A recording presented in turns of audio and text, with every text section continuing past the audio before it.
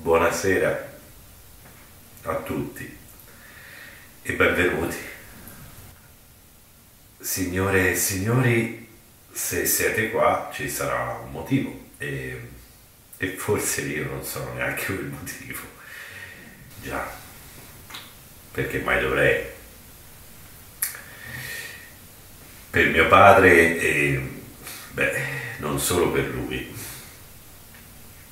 No, per tutti, forse anche per voi. Sono sempre stato una nullità. Sì. E solo per una persona sono stato importante in questo mondo. Questo mondo e basta? Forse mi sbaglio ancora. No, questo mondo è troppo poco per noi.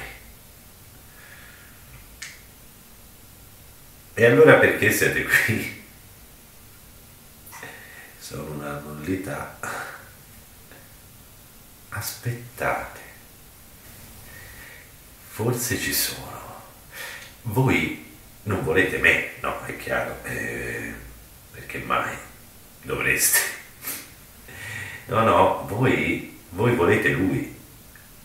Come l'ho voluto io. Sì, voi volete provare quello che abbiamo provato noi. Voi volete noi. Sì, voi volete la mia storia, le mie lacrime, le mie risa, la mia gioia e i miei brividi.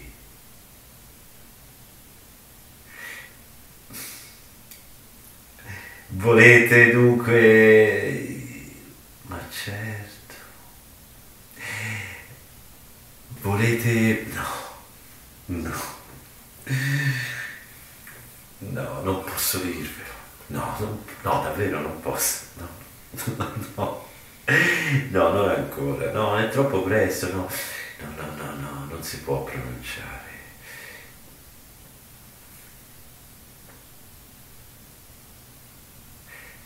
Ma posso raccontarvelo? Sì, questo sì, mi sta bene.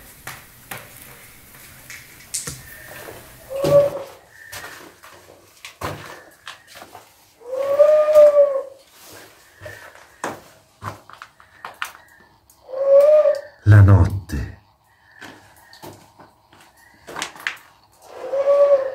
Una notte diversa.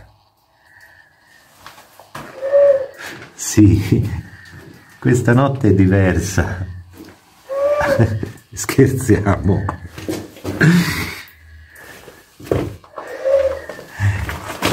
Guardiamo la volta della caverna decorata di costellazioni. Orione, dico.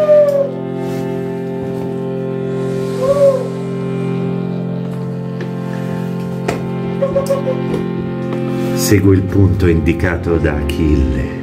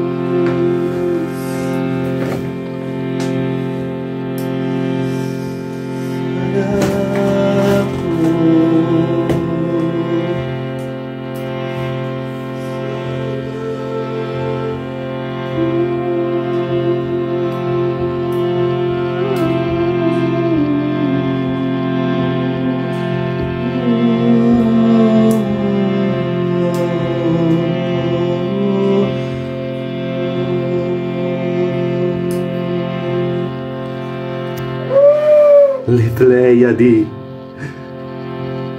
Sì, questa notte è diversa.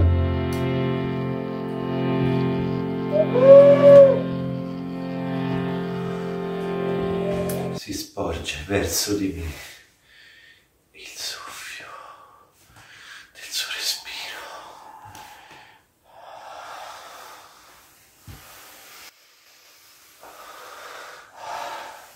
Le nostre bocche si aprono, l'una sotto l'altra.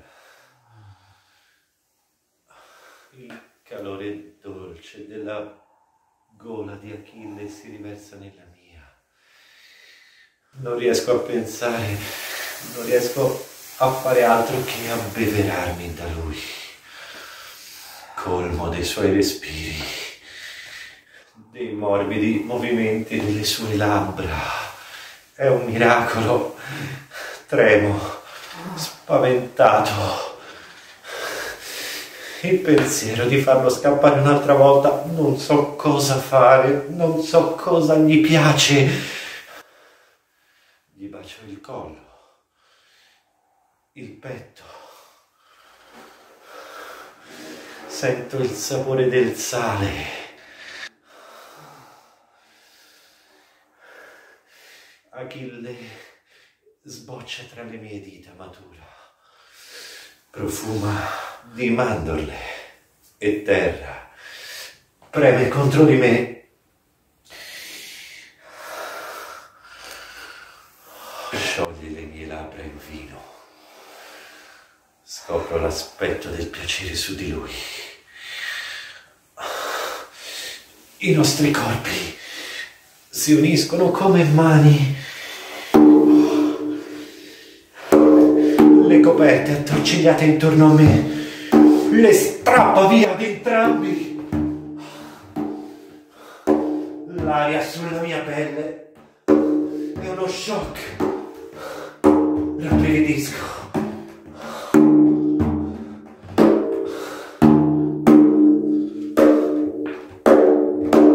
La sua sagoma si staglia contro le stelle dipinte.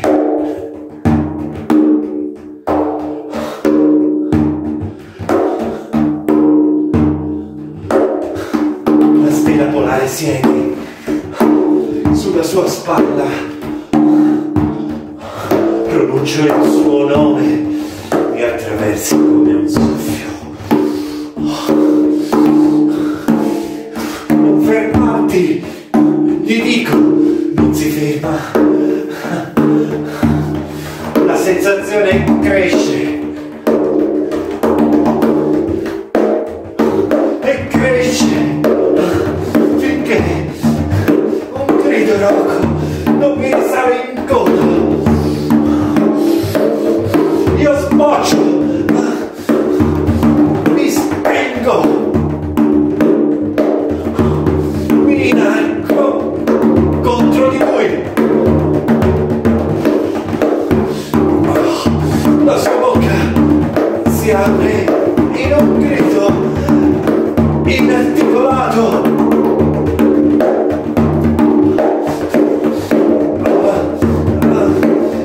Così vicini, sento sgorgare il suo calore contro di me.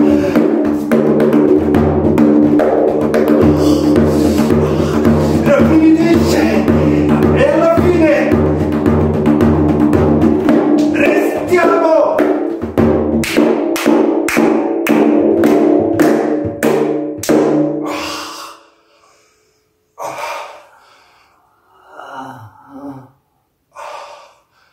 Immobili.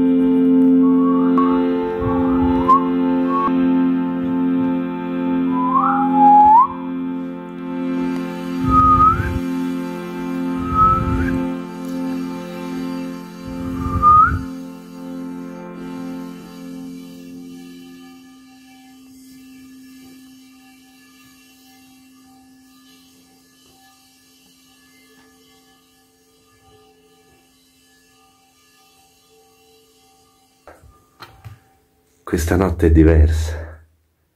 Chiudo gli occhi. Attendo finché non mi convinco. Si è addormentato. Mi volto verso di lui. È sdraiato su fianco. Mi fissa.